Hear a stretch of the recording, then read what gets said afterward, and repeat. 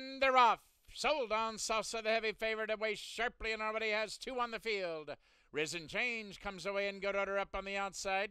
Is it Don I Bless and the last horse away, West Horizon. To the far turn they go. Sold on Salsa sprints clear to command the race by 3.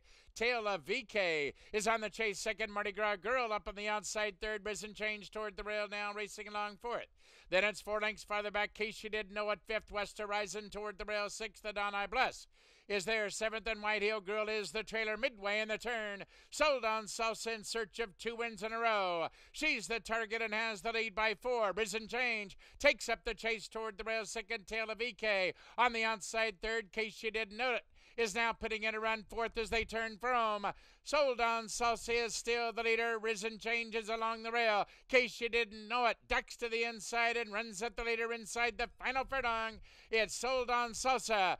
Case you didn't know it continues to grind away along the rail, but Sold on Salsa broke like a rocket and will make every pole a winning one. Case you didn't know it second. Here's a Don I Bless flying onto the outside to get up and complete the try.